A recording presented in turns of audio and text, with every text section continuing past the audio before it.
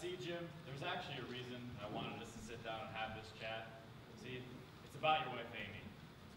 What, that she's kind, she's smart, she's beautiful? Yeah, actually, about that beautiful part, remember that weekend you were in Dallas? Well, that weekend, Amy came over and... I swear the day I decided to marry that woman was the best day of my life.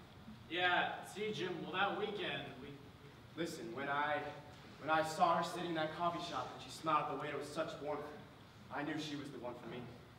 Jim, I know this might be hard to hear, but Amy and She would never be unfaithful. We have this bond that's just special. Sure, you and your wife, Susan, know what I'm talking about. Well... And that's why it's so hard for me to tell you that I've been nailing your wife, Susan. I'm so sorry, bro. It's my beat. I was about to tell you that I've been banging your wife, Amy. Wait a minute. So while you've been banging my wife, Amy, I've been nailing your wife, Susan? Oh, God. The wise one from the play. What should we do? Let me handle this. Amy, my wife. Susan, my wife. How was the play? It was amazing. Listen.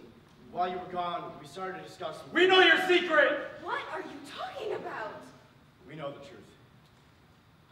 I guess you discovered our tryst. Amy and I are lovers. What the hell? We had just discovered that while Harry had been banging Amy, I've been nailing Susan. Oh, that. You're not upset, are you? No, not really. Well, I need a drink. I'll come with you. So what? That was close.